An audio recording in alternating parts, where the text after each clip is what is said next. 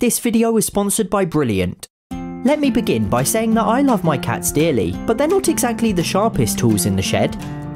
Sometimes Ralph and Bella do things so bafflingly dumb or bizarre that I can't help but question what, if anything, is going on inside their fluffy little heads.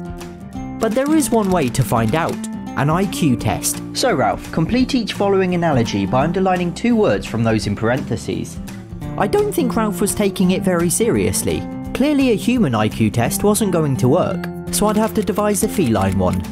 I read a ton of books on the subject, and countless websites and online quizzes, but they were mostly pseudoscientific nonsense. They did, however, all have questions and methods in common, so I pressed them all together and squeezed out the good bits to form my own. I call it the seriously unscientific and borderline silly cat reasoning, intelligence and behaviour exam. Huh, would you look at that? I guess it's the universe's way of asking you to please consider subscribing. Question 1. Play a video of birds on the TV. Does your cat 1. Never realise it's just a video and try to catch the birds? 2. Take a bit of time but eventually realise? Or for 3 points, quickly realise they can't actually get the birds? I filmed birds from my own garden and played them on the TV for Ralph first. Straight away he was interested, following as they darted around the screen and standing on his hind legs to get a closer look. He did this for a good few minutes, although I think he was being overly cautious of these gigantic, larger-than-life birds, so I made the screen smaller. Then he really got interested. This went on for roughly 15 minutes, constantly swatting the screen and trying to catch those delicious birds. Soon Bella joined in. She was also incredibly interested, and whilst Ralph went to look for the birds behind the TV, Bella kept watch from the front. At no point did either cat give up or realise they couldn't catch them, so both cats score bottom marks for this round. Question 2. Place a mirror in front of your cat. Does your cat 1. Try to fight their reflection? 2. Show interest but soon realise it's a reflection? Or 3. Immediately know it's a reflection and show disinterest?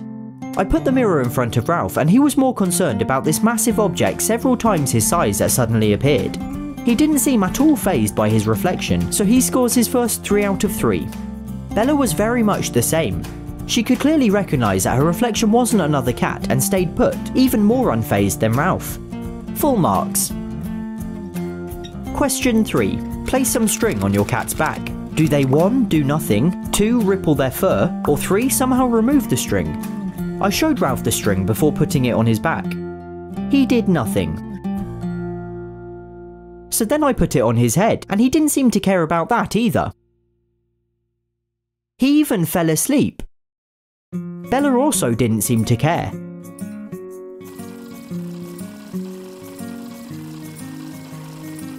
So I tried the string on her head.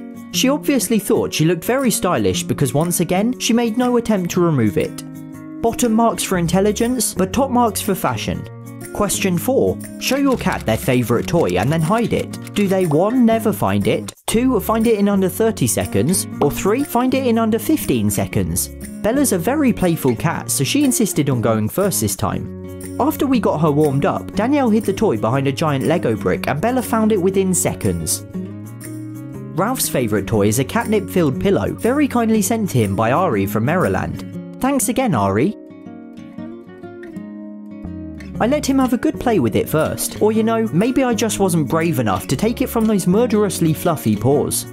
How can something be so fluffy and yet so dangerous at the same time?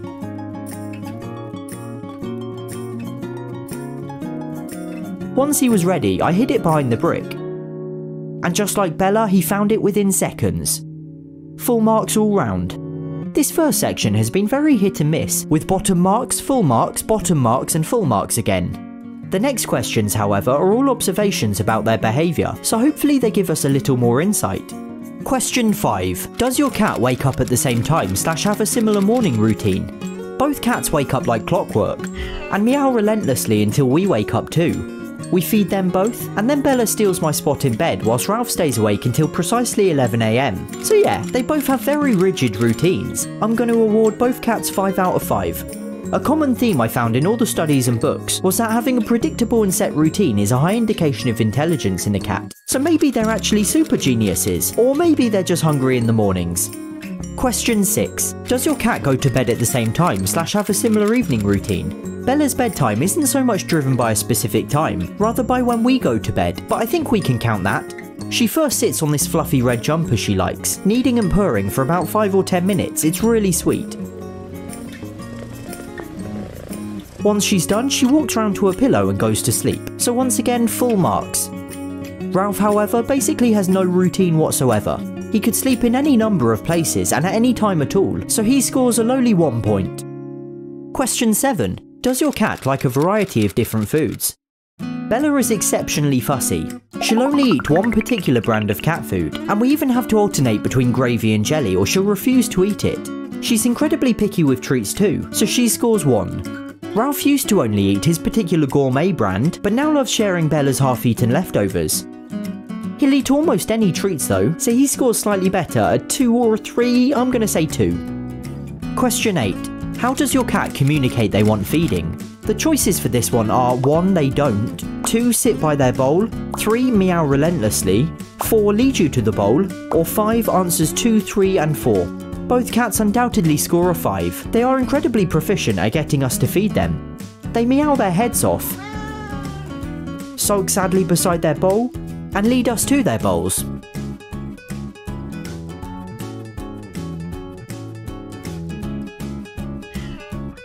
Now the next 5 questions are this time on a scale of 1 to 3. Question 9. Does your cat make different sounds for different needs? Ralph has a few different meows. He purrs a lot, and he makes these weird squeaky noises pretty much all the time. See? Bella purrs and occasionally meows, but that's more or less it, so I'll give them both a 2. Question 10. How many words does your cat recognise? Ralph knows his name, din-dins and dreamies, which is embarrassingly few. Bella similarly knows her name as well as breakfast. I'd say they understand the intonation in our voices more, but only a couple of actual words, which gives them both the bottom score. Question 11. When stroking your cat, do they move to encourage you to stroke certain spots? Finally, a question written for my cats. I mean, technically I wrote all of these questions for my cats, but they really excel at this one. Both Ralph and Bella cannot sit still when being stroked. Ralph constantly directs you to above his tail or his cheeks or his head, whilst Bella always steers you towards her chin, and particularly while she's been wearing her donut, her neck. An easy 3 out of 3. Question 12. Can you teach your cat tricks? Nope. Nope, not at all. I tried to make a video about it once, but it didn't go well. A great big fat no. And question 13. If yes, no. Nope. The final question is worth a gigantic 10 points. You know your cat best. On a scale of 1 to 10, how intelligent are they? I'm going to be brutally honest here and give Ralph a 4. I love him dearly, but he's not the brightest spark, especially compared to my previous cats Reggie and Tom, who were both really quite intelligent. Bella gets a 6. Still not exactly Einstein, but undeniably smarter than Ralph. Sorry, buddy. And with that, it's time to add up all the scores.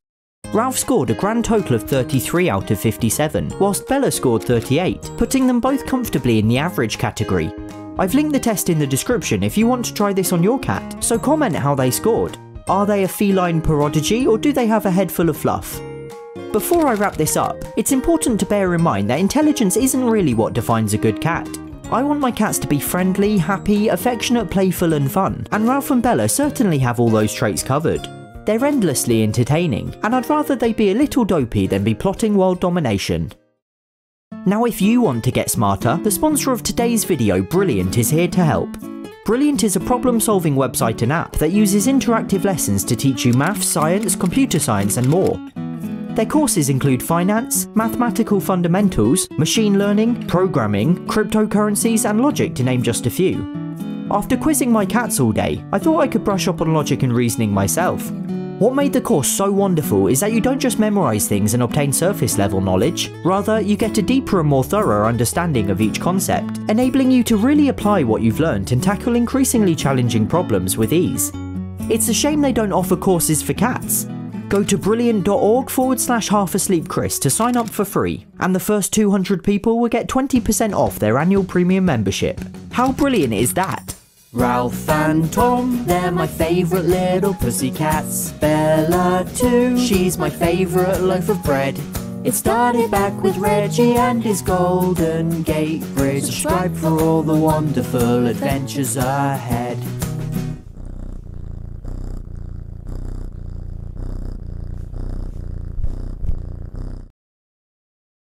Last week, I built Ralph and Bella a gigantic cat castle, the size of my living room.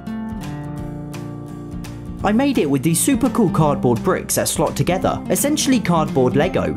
But unfortunately, the castle couldn't stay up forever.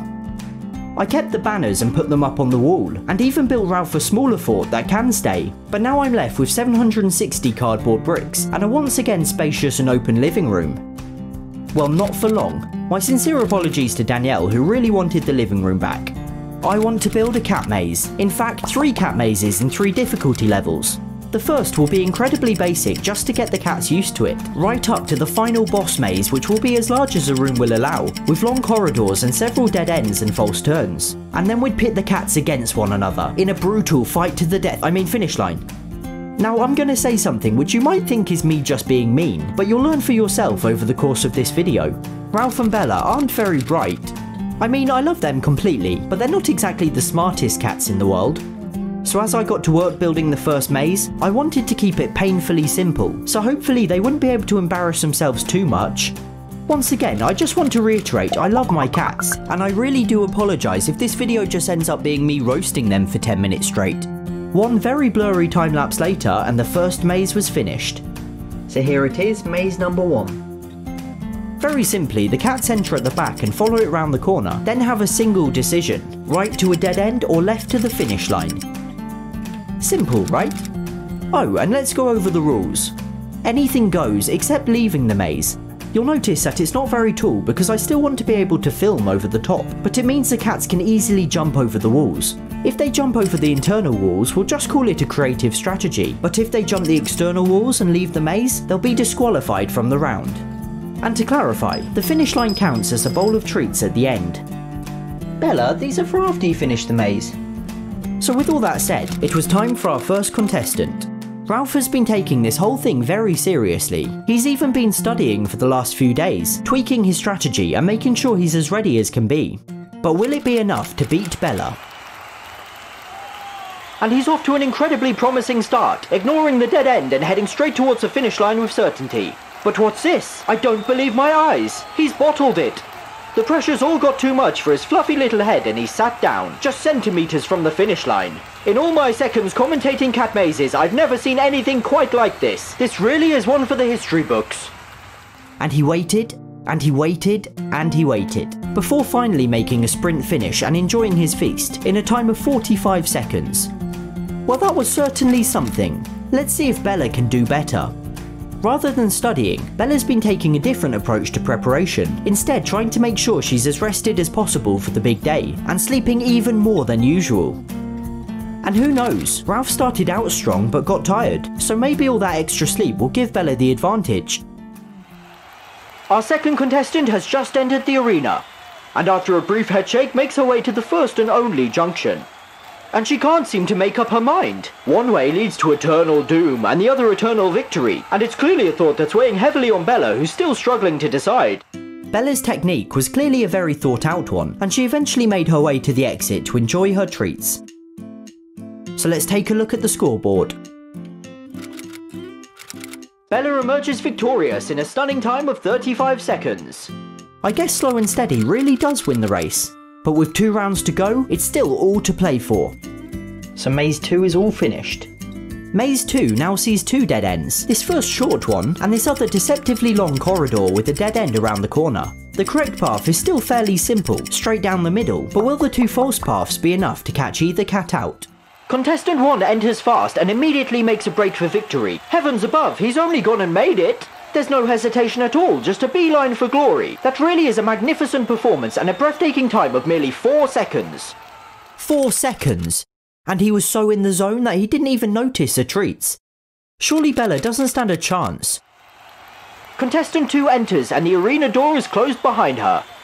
Her first few steps look hopeful, but again she seems to be pausing and thinking, and this time, just 5 seconds in, her thoughtful approach has already cost her the round. Okay, I'm gonna speed things up a bit. Over a minute later, Bella's made up her mind but heads down the wrong path. Once again, she takes her time, looking around and sniffing the cardboard. Maybe she's accepted defeat and so is simply enjoying the craftsmanship of this beautifully constructed stadium. Eventually she turns around and takes the other wrong path, before stopping by the entrance and proceeding to take the first wrong path again. Oh Bella. At this point, our interference didn't really matter, so I laid down a trail of treats to try and lead her to the finish line. With her time in tatters, can Bella follow the delicious snacks to the finish line? Evidently not. Hell's bells, she jumps! Contestant 2 has left the maze and is thereby disqualified. I repeat, Bella has been disqualified. You can't put her back in, she's been disqualified. This really is unprecedented. Bella's coach has re-entered her into the maze, defying all Maze Association rules. This really will cost them dearly at the judges' table. And even with the additional help, after a shocking time of 13 minutes, Bella failed to finish. This has been a most remarkable comeback for Contestant 1, finishing in a time of 4 seconds, almost 200 times faster than Contestant 2. Wow, what a round! I will surely be telling my grandchildren about this day. Everything comes down to Maze 3, and this time it's a lot more difficult. It'll probably be Christmas before Bella finishes. Oh, wait. This time the entrance is on the right, and after rounding a corner, there are 4 possible directions. Left to a dead end, right to a dead end, straight on to a dead end, or straight and right to victory. This single path then snakes round all the way to the finish line with no further obstacles. But will the cats be confident enough to follow it around several twists and turns? This time we're going to let Bella go first. And remember, it's currently a draw. This round is a decider. And this time the stakes are higher too. At the finish line, Bella has some pure chicken breast and Ralph a whole tuna loin. I mean, they get their rewards either way, but let's just pretend the stakes are higher. Contestant 2 has entered the maze for the final time, and after last round's disqualification, she'll be looking to make up some ground. She pauses and sits down. Did she not learn anything from the previous round? It really makes you wonder just what on earth her coach said to her in the changing room team talk. After a solid 60 seconds, Bella goes right, but right's wrong. And just when I thought this whole debacle couldn't get any more controversial, Bella's coach appears to be guiding the way with her favourite toy. And she's encouraging her to bypass the long corridor and instead jump the internal walls. This contestant certainly has a history jumping walls, but will the jump this time be a legal one? Good lord, she's destroying the stadium! I don't know what to say, they don't prepare you for this in Commentator Academy. But what's this? A devilishly handsome chap in a blue shirt is leaning in and repairing the damage. My, what a good-looking fellow. It was clear that Bella didn't stand a chance on her own, so Danielle kept trying to get her to jump the internal wall with the toy. You now rejoin me 8 minutes into the final round, and Bella's somewhat awkward landing has landed her on the correct path. All she must do now is follow it round the corner to finally put us out of our misery. And she's going for it, chasing after the feathery toy with remarkable speed for such a chonker. She hesitates at the final corner. Can she see this through to the finish? Yes, she most definitely can. Bella has completed the maze in a time of 8.5 minutes precisely. And in all the excitement, I'd actually forgotten to put any treats in her bowl. By the time I filled it back up, she was back exploring the maze, probably wondering where her reward was. Now it was Ralph's turn, and 8.5 minutes was the time to beat. Contestant 1 is off and appears to have an advantage. He can quite literally smell the finish line. That tuna is some very potent stuff, and this fluffy boy is using his nose to guide the way, but it leads him straight into the first dead end. The feast is just the other side of the wall, and he can smell it so close and yet so very far. Now this was actually really interesting to watch. I know I've spent much of this video laughing at how silly my cats can be, but we were watching Ralph problem solve now, and logically tried to figure out how to get to that incredibly smelly tuna. He ventures further into the maze, still using that snout of his as a compass, but the needle is pointing decisively back to where he just was. It makes you question, will this in fact be an advantage or indeed his downfall? With just over a minute now elapsed on the clock, there is still everything to play for. But then, as if by some magical power granted by sheer will and determination, he turns, ignoring the dead ends and heading straight for glory. Ralph marches forward with such decisiveness that you have to wonder if his coach has slipped him a map. He pauses every few seconds to sniff the air, but this is looking exceptionally promising. He rounds the penultimate corner, making sure to smell everything, including the maze side camera, and turns onto the home straight. He can physically see the tuna now, and he's done it! Ralph has reached the finish line in an impressive 1 minute 48 seconds, far ahead of Bella's time and securing himself the round, the championship and eternal glory. This really has been one for the ages. There will be books written about this monumental day. So Ralph won. Here he is with his tiny little trophy. Admittedly, he had the enormous advantage of being able to smell the finish line, but believe it or not, Bella's actually allergic to fish, so we couldn't give her tuna too. Anyway, I'll see you all next year. Merry Christmas.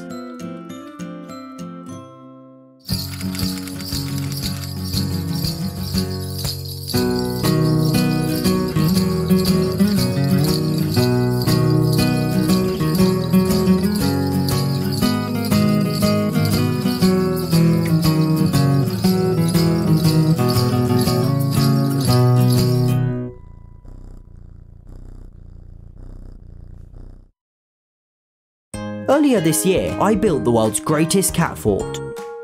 But Ralph and I have since moved out of my parents' house, and he's been left decidedly castle-less. And though he's got a new friend, Bella, he's struggling to adapt to life without a luxury palace. He's been bugging me constantly to build him a new one. And so I'm finally giving in, but with some conditions. Number 1. The castle has got to be entirely made out of cardboard. Chateau de Ralph had a wooden frame, so it wasn't really a box fort at all, rather a wooden castle with cardboard cladding, and that really bugged me, so this time it's got to be entirely cardboard. And number 2, it's got to be so big that I can use it as a human fort too, because who doesn't love box forts? So how do you go about building something of that size entirely out of cardboard? Well, I found these cardboard bricks online that slot together, sort of like cardboard Lego. This isn't sponsored, I've had no contact or affiliation with the people who make them, but these bricks are perfect. Or nearly perfect. The trouble is, they come flat pack, and the go big or go home approach I was taking meant that I had 800 of them to assemble. 800! It took about 12 hours, and by the end of it, my hands were completely covered in paper cuts. But I didn't care about that, for it was only now that I truly realised the potential of these 800 chunks of cardboard.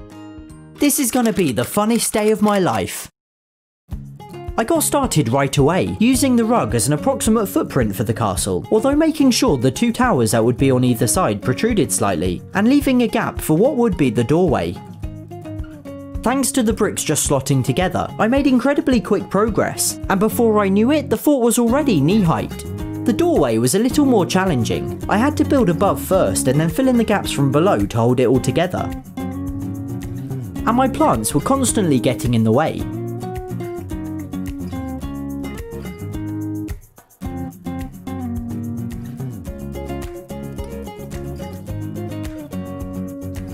Soon it got tall enough that I could only just climb over the walls. It was time to test out the doorway.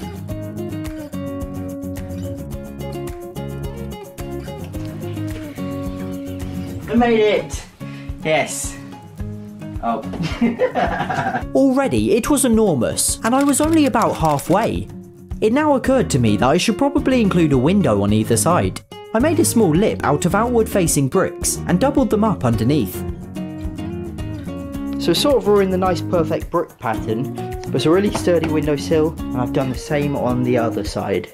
Before I could continue though, my project managers decided to check on my progress.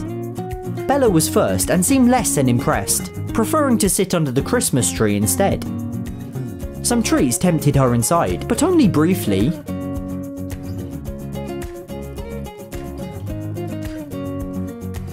Ralph, however, was much more approving, gladly hoovering up the treats Bella had left behind. He sat down for a minute or two, inspecting my building work, before joining Bella back on the bed, and so I wasted no time getting to work on the rest of the castle.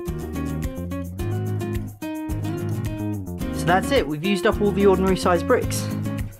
It's looking pretty good. This is me stood on my tiptoes, so it's actually slightly taller than me. And then each tower, well, they're quite a lot taller than me. Bloody hell, from the outside it's enormous. I can't even fit it all in one shot. That's huge! Obviously I know this is the size of my living room, but this is the first time I'm really getting that realisation. So after using up all the regular sized bricks, next I used the single bricks to create battlements, that little square pattern often found at the top of castles. This is it, the very final brick. It's done. And then it was finished, structurally at least. In the morning, I decorate it with flags and banners and all that wonderful stuff, but for now I needed some sleep. I set up some motion-censored night vision cameras to see if either of the cats were brave enough to explore overnight.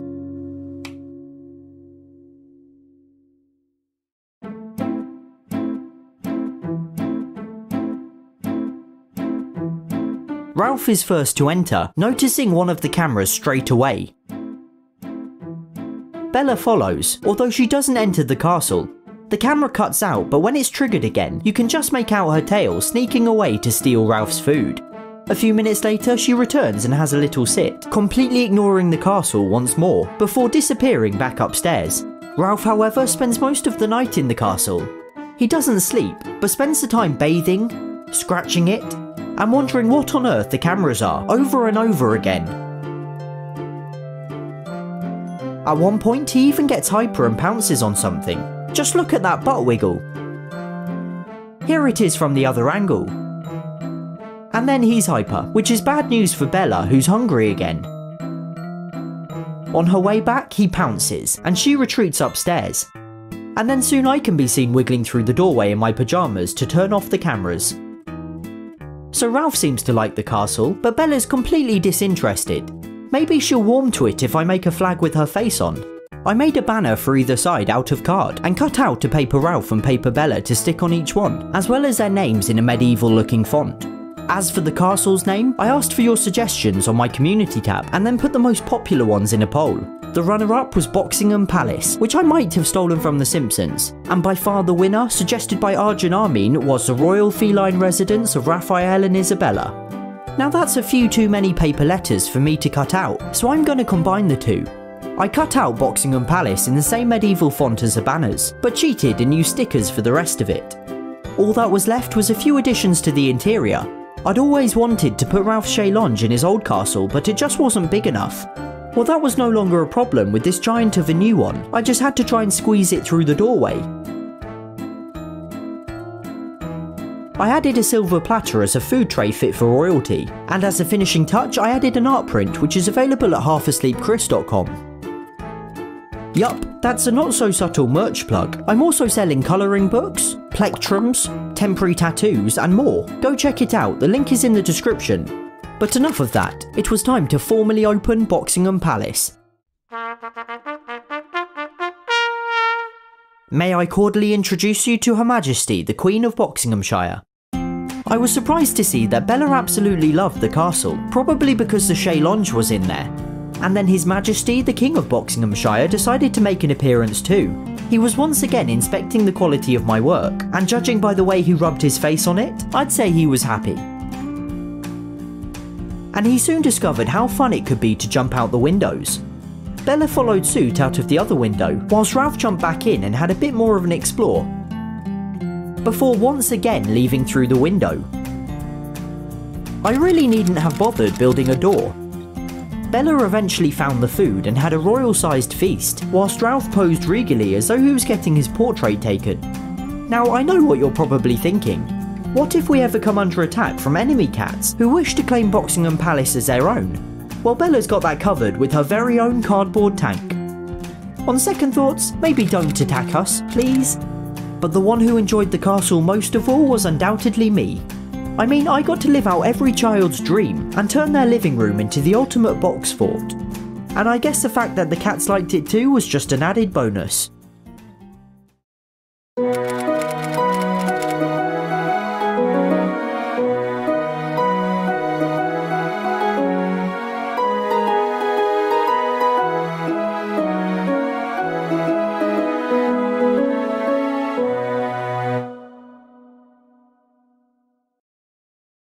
This video is sponsored by Pretty Litter.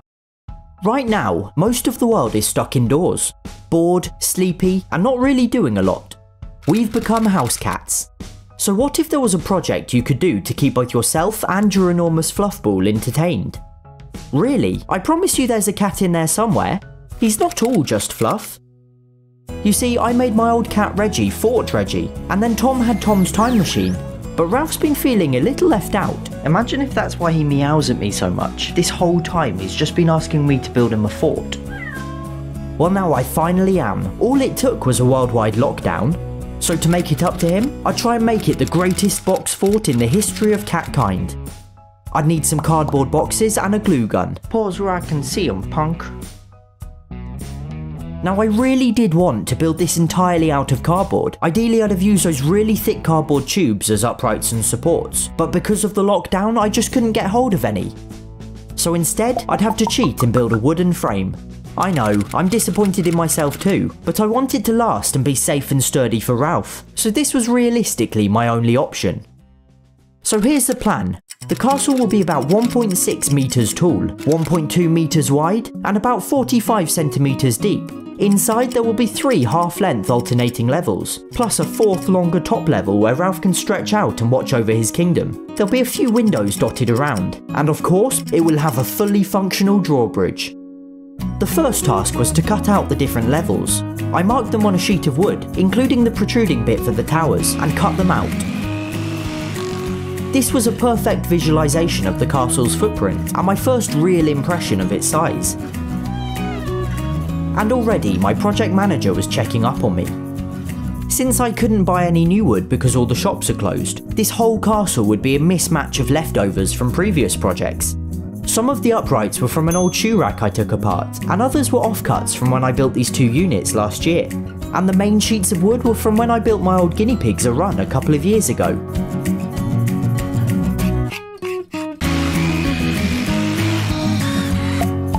Once everything was cut to the correct height, I added battens to the wall, screwed in the surface, and then secured the uprights. Ooh, the spirit level.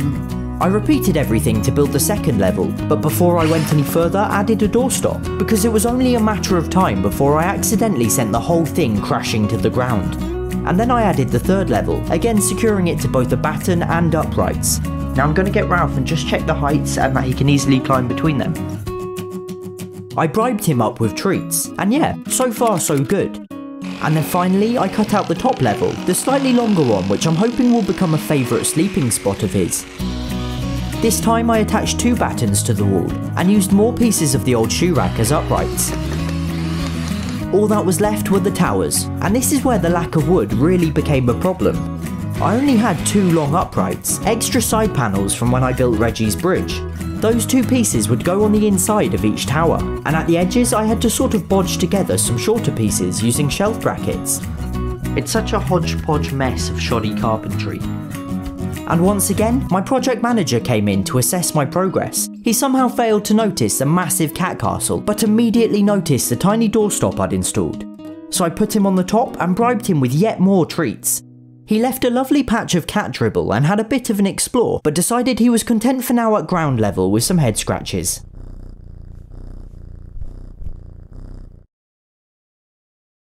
So it's the next morning, and it's only now really dawning on me that I'm going to have this massive cat castle in my room forever. The next job was to make a working drawbridge.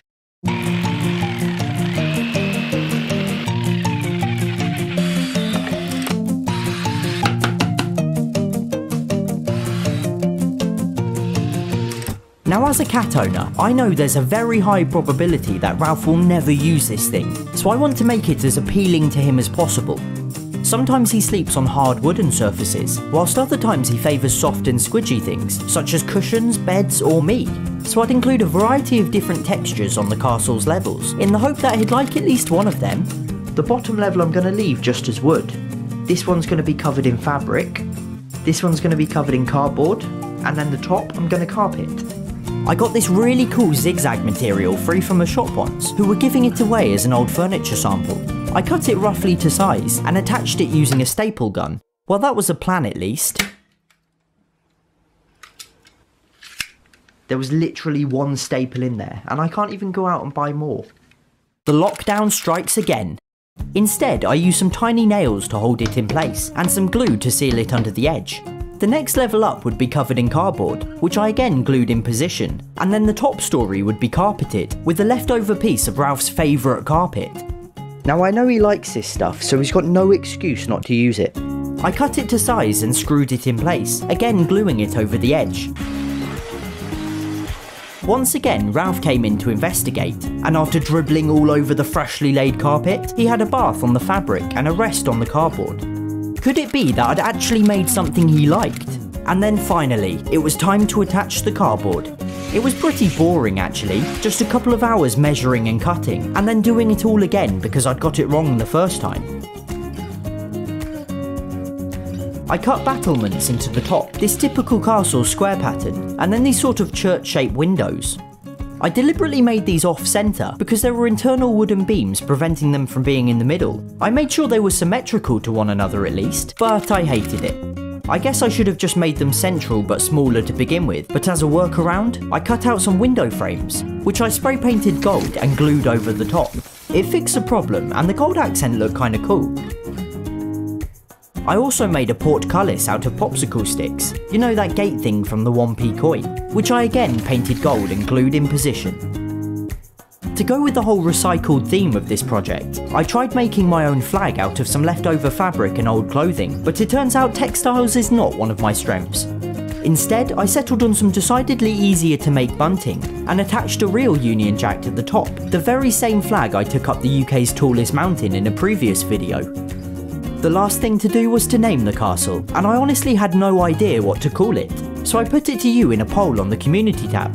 I really liked Forty McFortface, suggested by Jacob Saxby, the kingdom and land unified under one lord and the lands of the holy castle of Ralph, put forward by Shazam Pop, and my personal favourite, the brilliant Chateau Cateau from the Tim Traveller, one of my favourite YouTube channels. But ultimately Chateau de Ralph won, with a whopping 2/3 of the vote.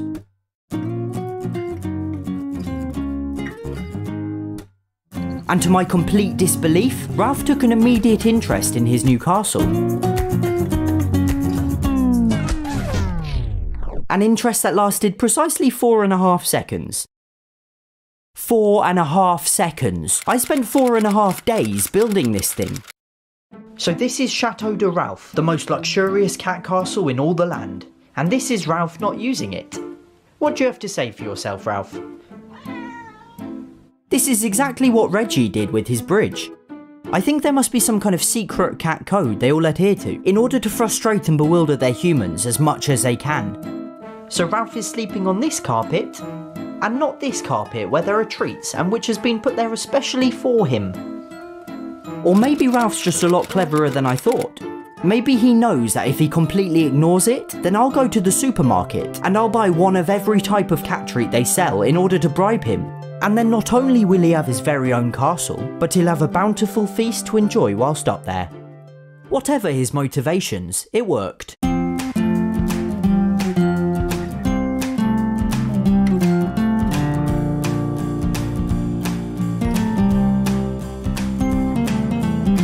Some of the time he thinks he's hiding and that I can't see him. Ralph, the tail's a bit of a giveaway. And other times I genuinely can't see him, until he suddenly pops out from one of the windows. There he is. He likes to rub up against and scratch on the cardboard, so I'm sure this castle's gonna have a very limited lifespan. But at least he doesn't hate it.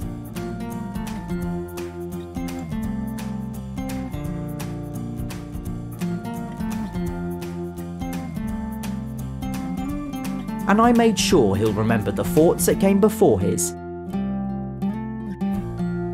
He's sleeping. I think that means he likes it. Now before you go, I want to show you something really cool.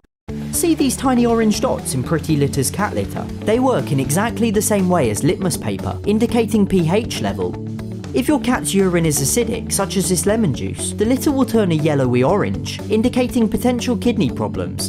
And if it's too alkaline, demonstrated here by bicarbonate of soda dissolved in water, the litter will turn a bluish green, which could be a sign of bladder issues or a urinary tract infection. Healthy urine or water will turn a sort of olive green, and if there's blood, which I'm demonstrating here with food colouring, the litter will turn red. Obviously only a vet can diagnose medical conditions, but this can prompt you to take your cat to see one, or look into things further.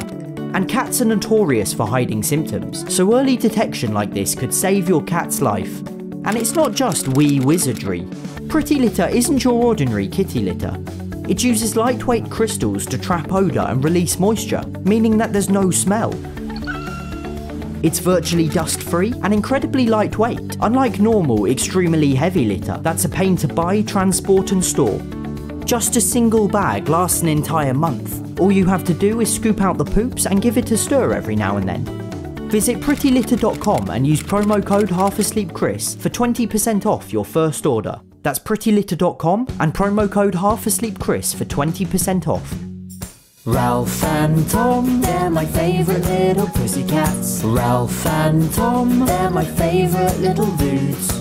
Ralph has very fluffy ears and Tom's a long cat. They hope you like their videos and subscribe too.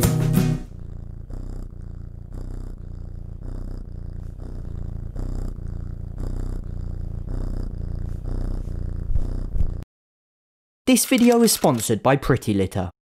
Last month, I built Ralph the world's greatest cat fort. It's 4 stories tall, including his luxurious carpeted penthouse suite, and even has a working drawbridge. And after completely ignoring it initially, he's become really quite fond of his castle. But the high life has gone straight to his fluffy little head. Ralph thinks he's royalty, and admittedly, I guess I sort of treat him like royalty, waiting on him hand and paw. He has legions of adoring fans who send him literally hundreds of drawings and letters, and he's even started only eating gourmet cat food. I'm serious. A few weeks ago I ran out of his normal food, and the expensive stuff was all the shop had left, and since tasting it, he flat out refuses to eat anything else. Thousands of years ago, the ancient Egyptians worshipped cats, and I guess his castle is a monument to just how little times have changed. And I've got to admit, Ralph is pretty adorable, and undeniably regal. Ralph, I'm trying to show everyone how regal you are. Well, most of the time. So today, I want to set up an overly elaborate photo shoot to take his royal portrait. If you enjoy this video, please consider subscribing. It makes Ralph and me very happy.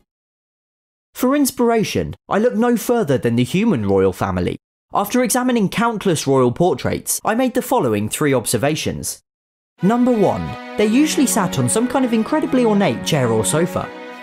Number 2, there's often this fancy damask pattern wallpaper, sometimes it even matches the sofa.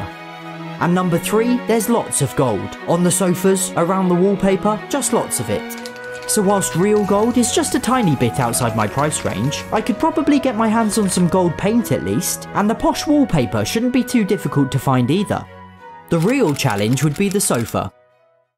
Whilst there are companies that specialise in eccentric pet furniture, as you can imagine they are insanely expensive. And if you've ever had a cat, you'll know just how stubborn they can be, rarely using the beds or toys you buy for them, so I couldn't really justify spending hundreds of pounds on a sofa Ralph would likely never use. Instead, I did the next best thing and bought a cardboard one. At least Ralph seemed to like it, but it wasn't exactly the look I was going for. I was back to square one. But then, after several weeks trawling the internet, Ralph found a second-hand cat-sized Shaylonge newly listed on eBay, which he eagerly snapped up for a very reasonable price. And 10 days later, it arrived. Good afternoon, I've got a package from Mr. Ralph. Now I should mention, it is broken. 2 of the legs are very wobbly, and one has entirely fallen off, but I knew this when I bought it, and it's nothing I shouldn't be able to fix. I took the legs off, sanded them down, and spray painted them gold. I figured the easiest way to reattach them would be using some additional strips of wood, which I cut to size. By doing it this way, I could screw down into each leg and then screw up into the Shaylonge itself. Finally, I touched up the paintwork where I'd been a little overzealous with the glue. Good as new, but as could only be expected, Ralph was far more interested in the box it came in. I don't know why I'm even surprised anymore. Next, it was time for the background. I endured the horrifically long queue at the hardware store, but managed to find everything I needed easily enough. I bought some wallpaper, some foam boards, these wood effect vinyl floor tiles, a skirting board, and some long strips of wood. I used the foam boards as a backdrop, attached together using the wood. It didn't really seem worth the effort of properly pasting the wallpaper, so instead I used double-sided sticky tape to hold it in place. I mean, it doesn't need to last or look good long term, so I should get away with it. And peeling all the tape was incredibly satisfying. I even impressed myself with how I managed to seamlessly line up each sheet. I really thought I was going to mess this up, so I'm delighted with how it looks. Next I attached the fake wooden floorboards to more foam boards, cutting them to size where necessary. They were self-adhesive, which made the whole process super easy. And lastly, I cut the skirting board to size and painted it white, and once it had dried, used hot glue to attach it to the backdrop. As a finishing touch, I added a houseplant in a pot which I yet again spray painted gold. How cool does this look? What always amazes me about the magic of photography is that this was just a hastily cobbled together set in my bedroom. But once you crop out the surroundings with the framing of the camera, you're transported to a luxurious cat-sized palace. It looked magnificent, and it was about to look even more so. What do you think, Ralph? He certainly seemed to like the backdrop. And then, much to my surprise, well, this happened.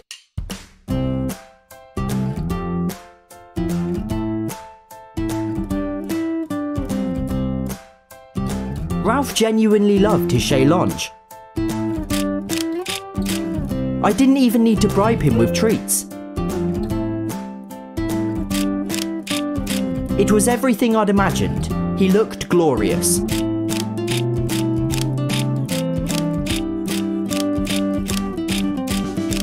You know how on school photo day, you have to take a boring, serious photo, and then another where you get to pull a funny face? Well, this is where the catnip came in, and out came the crazy.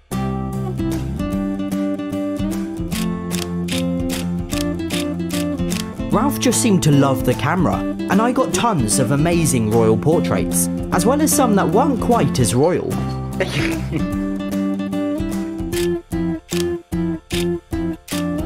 I put loads of pictures of Ralph up on Instagram, @HalfAsleepChris, so make sure to head over there if you want to see more of him. And it would absolutely make my day if you took a royal portrait of your own cat. Tag me on Instagram if you do, and I'll include the best ones in the next cat video. Since Ralph lives in a castle, and only eats the finest gourmet cat food, it's only fitting that he uses Pretty Litter, the greatest cat litter in all the land. Pretty Litter changes colour with the pH level of your cat's urine to indicate potential health concerns. Red obviously means there's blood, yellow means it's too acidic, which could indicate kidney issues, olive green is normal and healthy, and then blue means it's too alkaline, which could be a sign of bladder problems or a urinary tract infection. Whilst only a vet should diagnose health issues, it can prompt you to take your cat to see one, weeks or even months before they start displaying noticeable symptoms. And as well as this rainbow magic, Pretty Litter uses lightweight crystals similar to silica beads to trap odours and release moisture, meaning that there's no smell. It's virtually dust-free and exceptionally lightweight, and they deliver straight to your door, which is incredibly useful in this age of lockdowns and long queues. One single bag lasts the entire month. Simply scoop out your cat's royal poops and give it a stir. Visit prettylitter.com and use promo code HalfAsleepChris for 20% off your first order. That's prettylitter.com and promo code HalfAsleepChris for 20% off. Ralph and Tom, they're my favourite little pussycats. Ralph and Tom, they're my favourite little dudes. Ralph has very fluffy ears and Tom's a long cat. They hope you like their videos and subscribe too.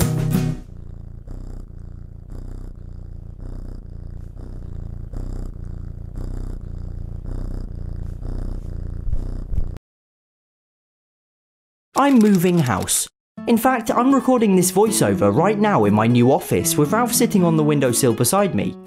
But before the big move, I had one lingering question. You see, last year I used a GPS tracking device to see where Ralph went at night. It turns out he's quite the adventurer, exploring much further than I'd ever imagined. But what exactly he got up to on these adventures remained a mystery. Whilst I knew where he went, I had no idea what he was doing there. Well, now would be my last chance to find out.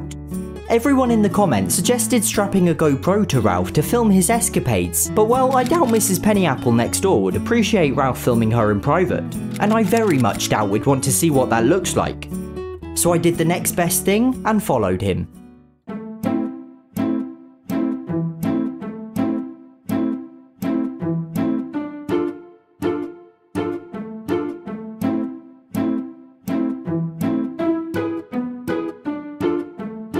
Straight away there was an obvious flaw with this method. Ralph was the one following me, and each time I managed to subtly sneak away, he'd run straight over the moment he noticed. My being there was affecting his behaviour. But when I stayed close, he spent most of the time just sniffing various objects. In fact, he did a very thorough job of sniffing just about everything in the garden. Maybe that's what he does all night. His other apparent hobby was sitting at the gate and deciding whether or not to go out. After 20 minutes of indecision and several false starts, Ralph eventually slunk off into someone else's garden, and I was left behind, none the wiser. Now, if you've been keeping up with my videos lately, you can probably guess where this is going. I recently filmed a family of foxes using a series of motion-censored night vision cameras, and it was every bit as adorable as it sounds. So after several weeks sitting dormant in a box, the cameras were about to be put to use once more. The first was aimed at the cat flap, simply to keep tabs on Ralph's comings and goings throughout the night. The second was pointed at the back gate, the spot where Ralph likes to sit and think about whether he wants to go out or not. And the third was strapped to the travel signpost, with the field of view extending to the front door. Again, for reasons of ethics and privacy, all three cameras were on my own property, without filming or intruding on anyone else's. It wouldn't give me a complete picture of Ralph's movements, but hopefully a sufficient overall portrait. With everything set up and good to go, we just had to wait for the lazy bones to wake up. I got tired of waiting and ordered a pizza, and then something inexplicably bizarre happened. The pizza guy appeared to be subduing some invisible enemy, or squeezing in some karate practice between deliveries. Whatever he was doing, he certainly appeared to be enjoying himself, and probably didn't realise he was being watched. But what the cameras were about to capture later that night was even more dumbfounding than a pizza delivering ninja. At first, there was nothing remarkable. Ralph left the cat flap just like every other night at about 8 PM, and then did his usual trick of sitting by the gate making his mind up. It looks as though my presence didn't affect that particular behaviour, but then he vanished entirely, for hours. Seriously, Ralph was nowhere to be seen. And when he returned around midnight, the cameras kept just missing him. With the 0.3 second delay between triggering the motion sensor and the camera beginning to film, he'd always be just out of frame, a mere flash of fluff slinking beyond our vision. Except for one small detail. That's not Ralph.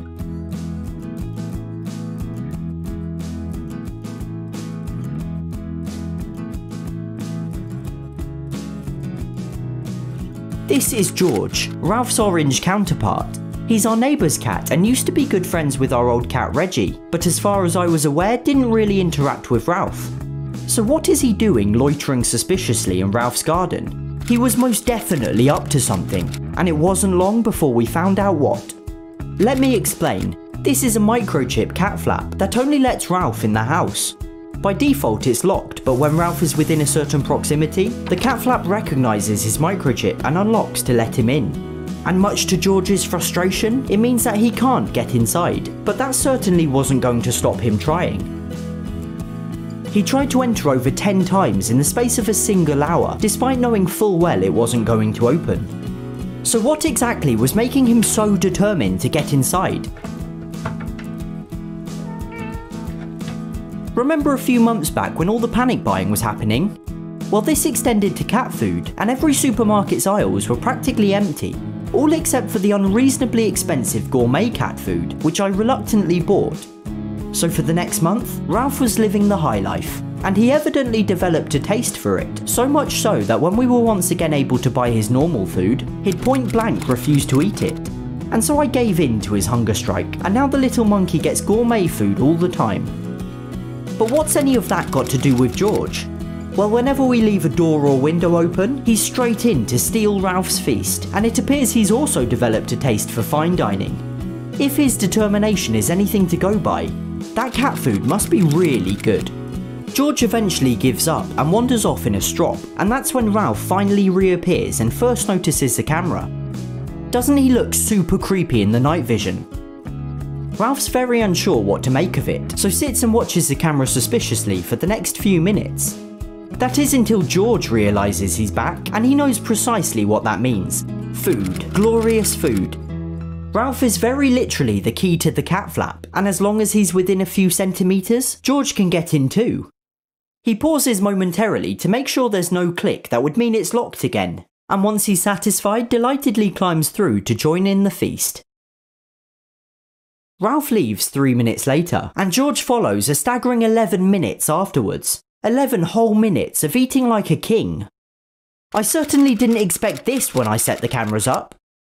Once again, the two cats disappear for 5 hours until early morning. By now, someone's woken up and left fresh food out for Ralph, and it looks like George is hungry again. Soon Ralph returns to unlock the culinary wonders, and just like last time is inside for a mere 4 minutes, whilst George stays in and eats for 10, licking his lips upon his exit. I really am shocked. He's got it all figured out and knows exactly how to get to the food. I left the cameras on for 2 more nights, and they captured the exact same thing over and over. George repeatedly trying the cat flap, and often waiting in position until Ralph returned, then the pair going inside together. Ralph would always leave first, followed by George a good few minutes afterwards, usually licking his lips after a lavish banquet of stolen food. On one of the mornings, the camera caught them briefly playing together under the gate, but this was the first and only sign of any sort of relationship the two cats might have had.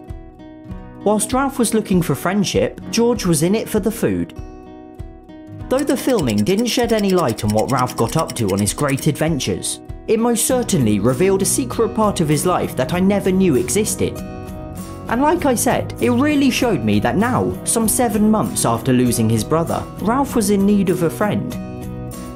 So as we said goodbye to my parents' house and to this chapter in our lives, a friend is exactly what Ralph would be getting. But that's a story for another video. If you can't wait until then, go follow me on Instagram for an exclusive sneak peek. And over on Instagram, Ralph has hundreds of friends from all over the world, and you sent in some truly marvellous royal portraits.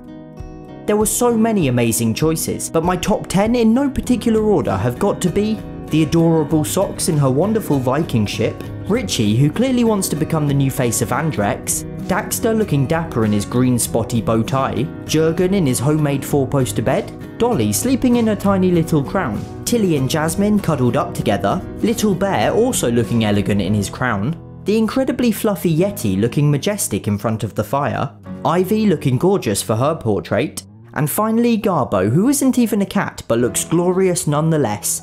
Thanks to everyone who sent a picture in. It's been wonderful seeing all your creativity and how cute your cats are, and feel free to continue tagging me with more.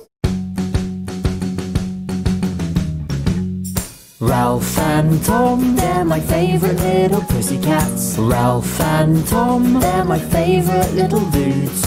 Ralph has very fluffy ears and Tom's a long cat. They hope you like their videos and subscribe too.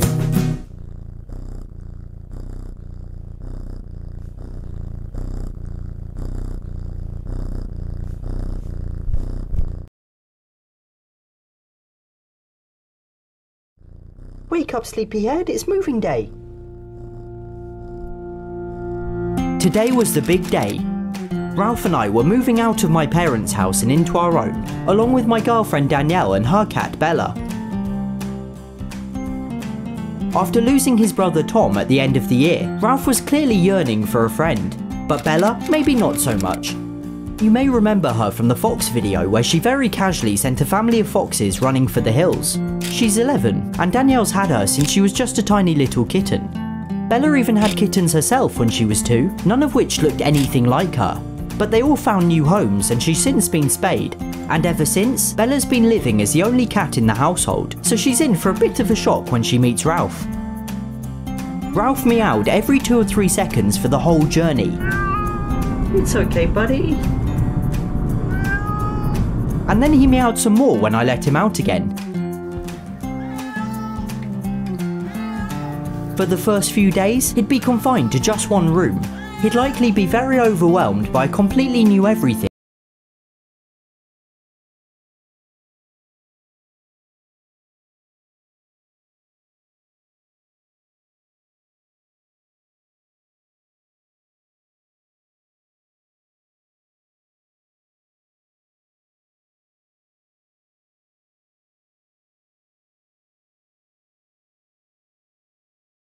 so the idea was to get him used to his own little safe space first, before then introducing him to the rest of the house, and then Bella. All that meowing and he's tired himself out. She was next door in her own room. And as predicted, both cats were pretty daunted by everything.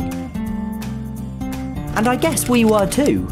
This whole moving house thing was a pretty big deal.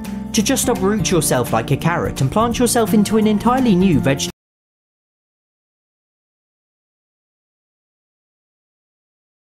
patch.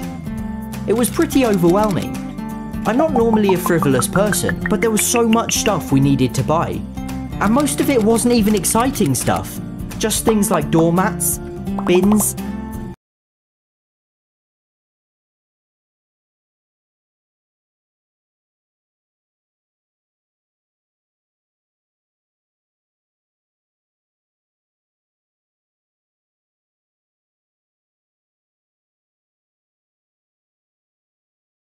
plates and bowls, all those delightfully boring things. And then there were the bills. Electricity, water, gas, internet, regular cat food, gourmet cat food. But after a few days everything settled down, and so did Ralph and Bella. They were both fully relaxed and accustomed to their rooms, so it was finally time for them to meet. The idea was to introduce them to a new space at the same time, a room neither cat was familiar with or believed to be their territory. We also installed a pet gate to enable them to see each other face to face without the risk of attacking each other. So Bella's going in the dining room with Danielle, and I'm going to put the gate across and go and get Ralph. Ralph. Hey buddy. It's time to go and meet Bella. Now, it's perfectly normal and expected for new cats to hiss at one another. They sort of need to get all the "look how tough I am" stuff out the way before any friendship can begin. It was actually the first time I've ever seen Ralph hiss. And it's amazing how evil it makes their faces look. But then Ralph and Bella seemed to settle down, trying to hide from one another. Danielle got Bella playing with a toy, whilst Ralph just sat there grumpily. So I tried another tactic, the key to Ralph's heart, treats.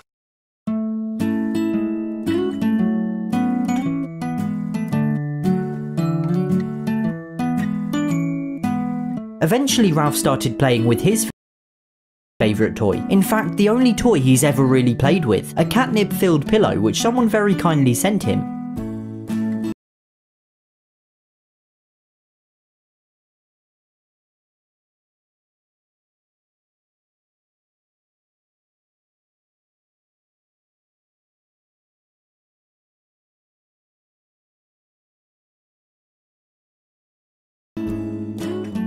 But both cats seemed thoroughly disinterested in each other, and that's the way it continued for the next week. A few times a day, we'd get each cat in the room with the pet gate, and slowly they became more curious, staring at each other from a safe distance. And then for basically a month, nothing happened. We let both cats have the run of the whole house together, and were only separated when we went out. But frustratingly, they managed to consciously avoid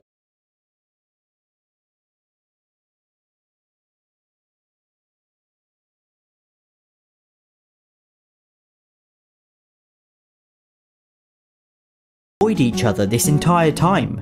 Seriously, they hardly ever came into contact. Fast forward another few weeks to now, and they're slowly getting used to each other. They started feeling comfortable enough to sleep in the same room together, which was an enormous step. And then this happened.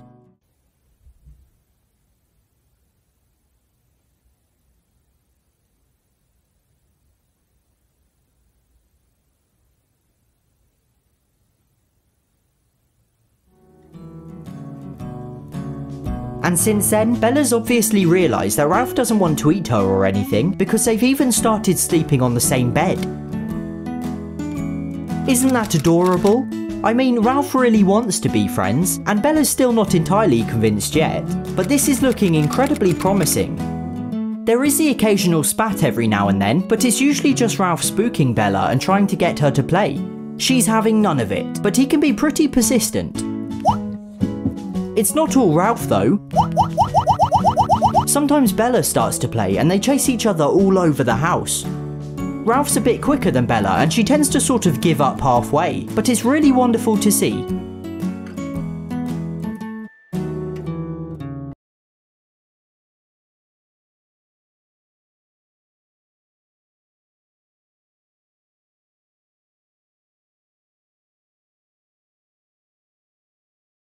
And that's where we're at now.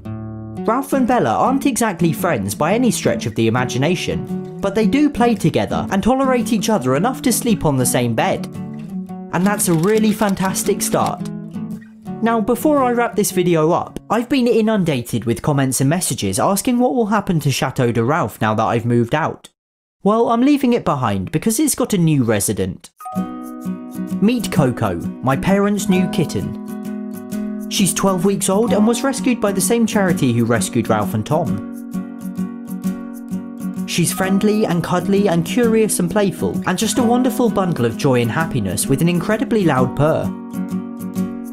She's got mighty big boots to fill, but I'm sure she'll keep my parents on their toes now that Ralph and I have left. Plus, George will be delighted to have a new friend to share food with. I guess I'll just have to build Ralph and Bella a new fort, or perhaps an entire city.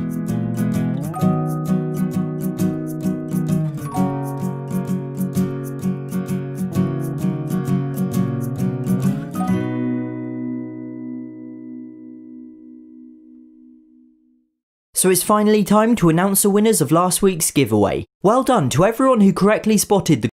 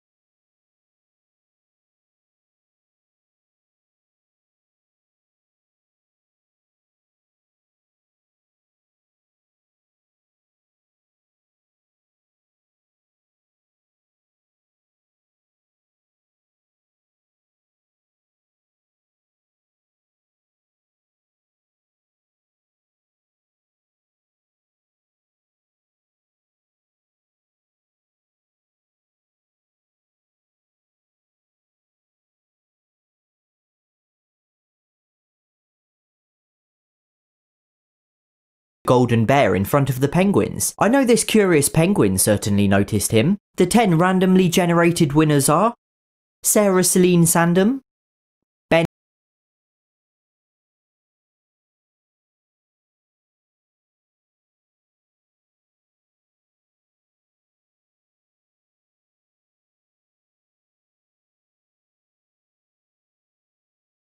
Jackson, Moosey, Lee S, Dee Proven, Eddie Evans, Ryan King, Jack Fletcher, Uzair Farouk, and Eric. Congratulations to everyone who won. Please email info@changechecker.org to claim your coin, and a massive thank you to ChangeChecker for setting this up and providing the prizes.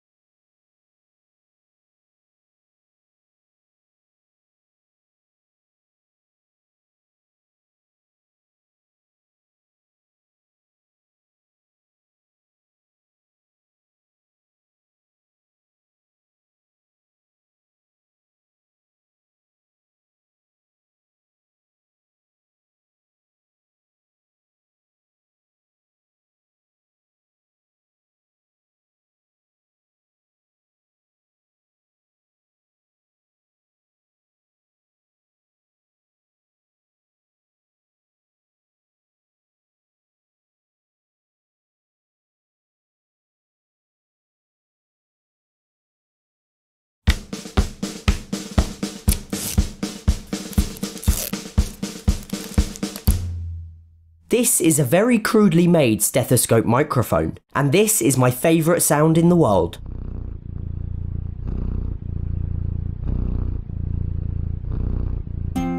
Meet Ralph. And as well as purring a lot, he also meows a lot. And I mean all the time.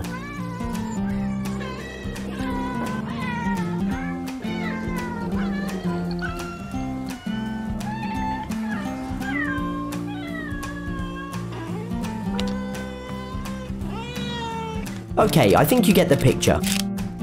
From the moment we adopted him, he'd let out these tiny little meows, even on that first journey home.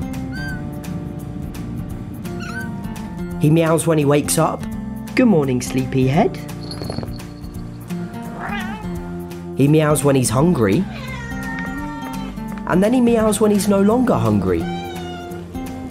I could list reasons all day, but just know that in any given circumstance, he's probably meowing. Sometimes I pretend we're having conversations. Well, technically we are having conversations. I just like to make up his replies. Hey Ralph, what's up? Not much, just YouTube stuff. I'm filming a video right now, actually. Yeah, sure, anything you like, go ahead. That's great advice, Ralph. But then in December, his brother Tom died. I was distraught, and Ralph was even more so. For the entirety of their lives they'd been together, from when they were abandoned, rescued and adopted, to all the adventures they'd had in the year since. They were inseparable. They could always be found sleeping together, or playing together, or just up to some sort of general mischief together. They were Ralph and Tom, but now it was just Ralph. I don't know if Ralph really understood what had happened, but his meows turned into these long heartbreaking cries, as if he was asking where his brother was.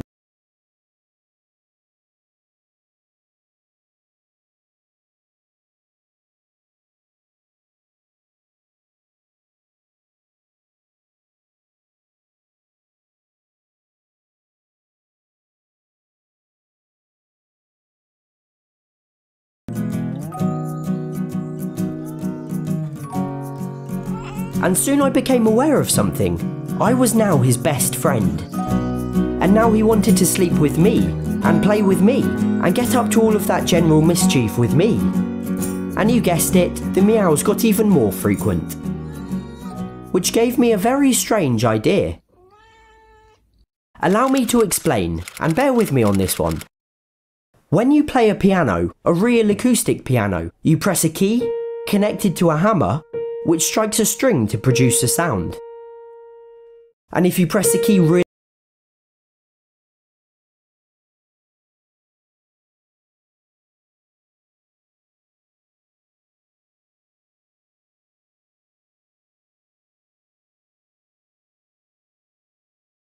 aggressively, the hammer hits the string harder and produces a louder sound, and the same if you hit it really lightly. However, when you play an electric keyboard, no sound is physically produced. Rather, by pressing a key, you trigger an audio recording of a real piano. So someone has sat at a piano and recorded every single key one by one. And not just once. They play each key at over 100 different velocities, ranging from very softly to very aggressively, so that the keyboard responds depending on how hard you play. Another example is that horrible vocal preset most keyboards seem to have. You know, the one that sounds like this.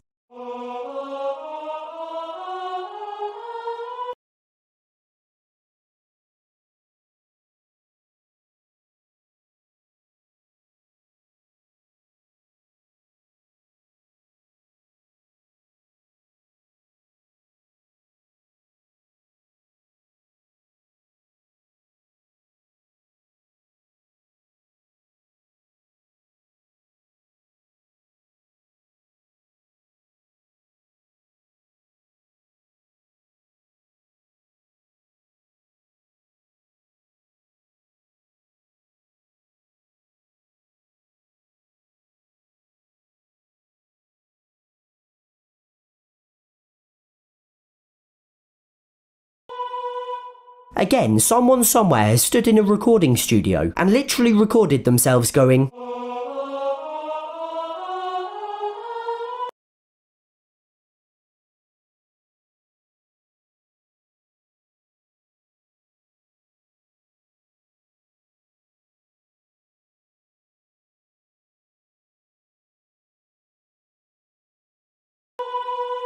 and mapped it to a keyboard in order to turn their voice into a playable instrument. It's just me and a fake moustache. Well, what if instead of that someone somewhere, I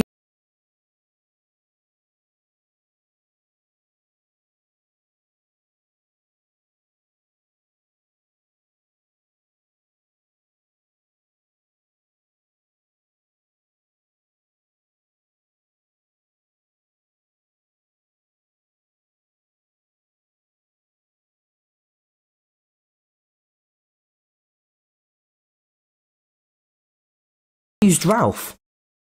I'd need a portable recorder, a bag of cat treats, or let's say 2 for good measure, and one very talkative cat. But in true cat fashion, Ralph just wouldn't meow, not even once. I don't know if it was just a typical stubborn cat mentality.